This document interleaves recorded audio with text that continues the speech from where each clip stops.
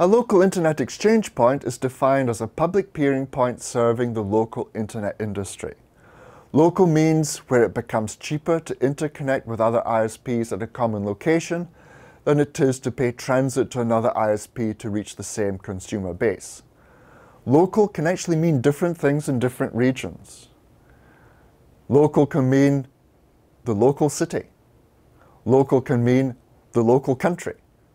It really does depend where you are on the globe about what a local internet exchange point is. A regional internet exchange point is also a local internet exchange point, but is now large enough that it attracts regional ISPs and ISPs from outside the local area who want to peer with each other. Once the regional ISPs start peering, of course they could offer transit to some of the local providers around this exchange point. And the local ISPs can peer with other ISPs from outside the locality because they don't compete in each other's markets, they don't have to pay transit costs to the transit providers, and quite often you find that ISPs of disparate sizes and influences will happily peer with each other simply to defray transit costs. It's cheaper for them to turn up at a regional exchange point and peer with each other than it is to buy transit to do the same thing. So which IXP would we go to? Well, it all depends on how many routes are available. What is the traffic to and from these destinations, and by how much it will reduce the cost of transit. And only the network operator who's asking these questions can work out the answer. As we have covered in the multi-homing presentations, looking at traffic flow data, net flow, and so forth are very, very important to help decide where to turn up.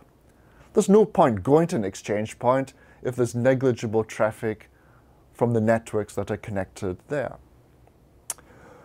What is the cost of the co-location space? If it's prohibitive or if the space is not available, it's pointless going to that exchange point. What about the cost of running a circuit to the location? It might be a very attractive location, but if the infrastructure to get there is cost prohibitive or becomes competitive with transit costs, it's pointless going to that exchange point.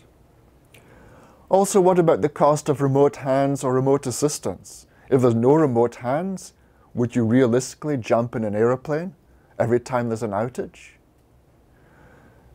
It means that doing maintenance becomes very challenging and is potentially costly if there's a serious outage. So just to summarize this, let's have a look at the value propositions. Peering at a local exchange point reduces latency and transit costs for local traffic, and it improves the internet quality perception. After all, the end user expects the fast internet. With local traffic, low latency, and more or less unlimited bandwidth at an exchange point, local peering and access to content hosted locally or very close to an exchange point is of vital importance to ensure a happy customer base and a vibrant local internet economy. Participating at a regional exchange point might well mean offsetting transit costs to get access to the same content. It also means we have to manage a connection back to the home network, but the most important thing we want to achieve is to improve the internet quality perception for our customers.